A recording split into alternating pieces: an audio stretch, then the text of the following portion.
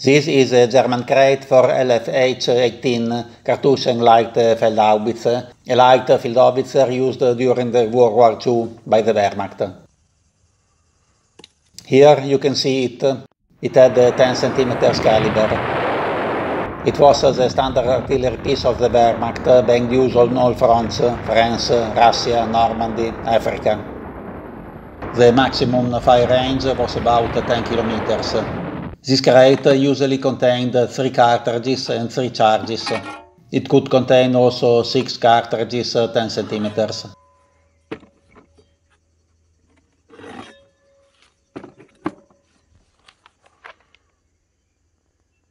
This crate has the particularity of opening on both sides and not on the top.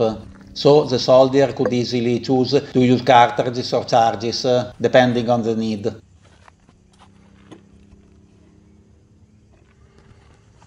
It was closed with 2 opposite hooks on top of the crate. Some version of this crate had 2 canvas handles, one on the long side and one on the short side.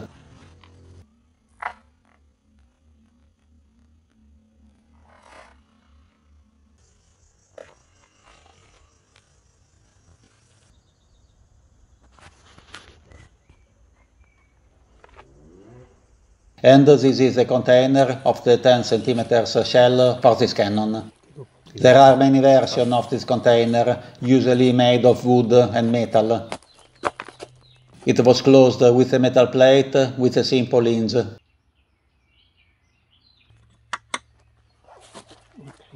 Here the shell is placed point down in the rack. There is the support on the bottom, you see. Late war models were very simplified and lacked metal parts and other accessories. The metals became precious near the end of the war. This is a way to have an idea of the period the crates were built.